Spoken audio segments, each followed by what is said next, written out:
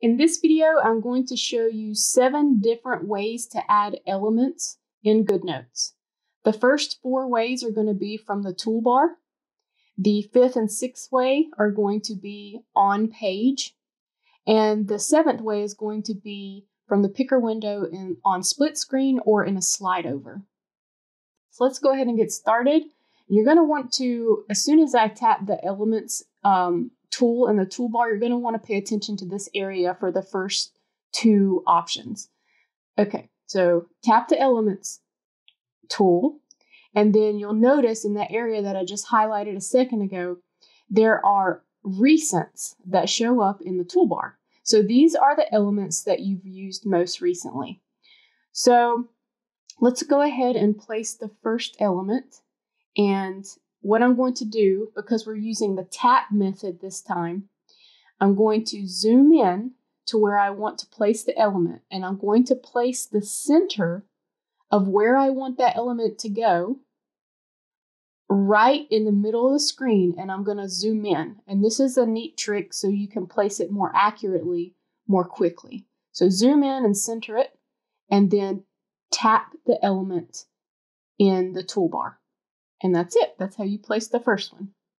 The second option is to drag and drop from the recents area in the toolbar. So this time I'm going to grab the element that I want to use, and I'm going to drag it from the toolbar, and I'm going to place the tip of my pencil right in the middle of the area on the page where I want to place the middle of the element. So everything is centered in GoodNotes. So I'm going to place the tip and then drop it and lift up, and then I can wiggle it around a little bit and place it more accurately if I need to. Okay, so that's the first 2 ways. The second 2 ways, you're going to be able to have access to your collections.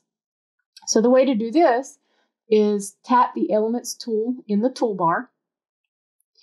And when I say you have access to your collections, that means you get to choose from any of the different categories that you have in your elements. And if you use the Recents toolbar in the toolbar, you won't be able to do this. So this is the way you can access your collections. And we're going to use the same method as we used for the first one. So first I'm going to zoom in to the area, and I'm going to place the center of the area right in the middle of the window, in the GoodNotes window. I'm going to tap on the Elements tool in the toolbar, and then I'm going to tap on the element that I want to place. And so it centers it right in the middle of the screen. Whatever you have on the middle of your screen, that's where it's going to place it.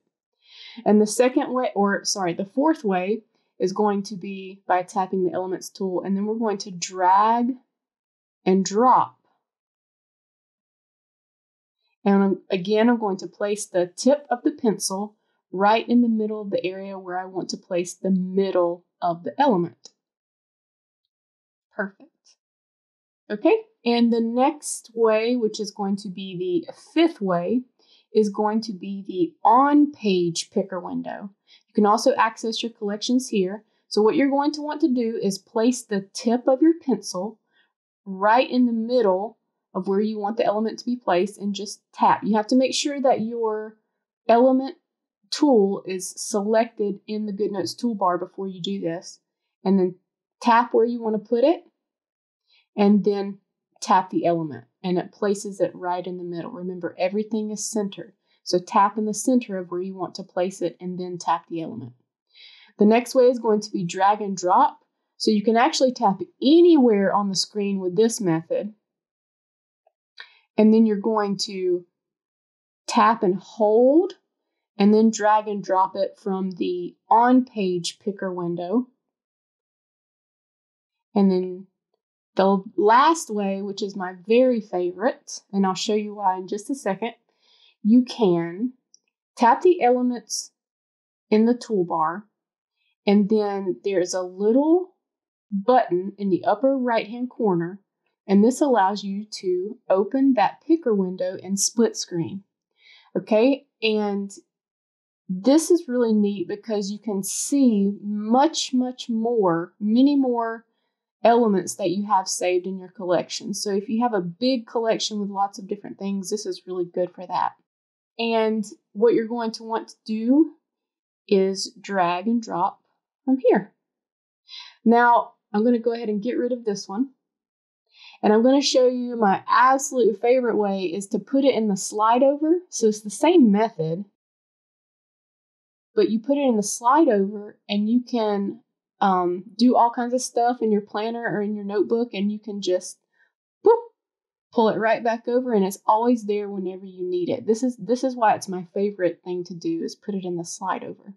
I'm going to put it over here on the left side so I can then drag and drop from the slide over, and I'm going to place my pencil tip right in the center of where I want it to be dropped. And that's it. So there's a few tips for placing elements in GoodNotes. Enjoy! Hello everyone, I'm Brooke, and I make digital planners and notebooks. You can find my online shop at brookebot.com. If you enjoyed this video, please leave me a big old thumbs up by tapping that like button, and subscribe to my YouTube channel so that I can bring you more videos like this in the future. Thanks for watching. I'll see you next time.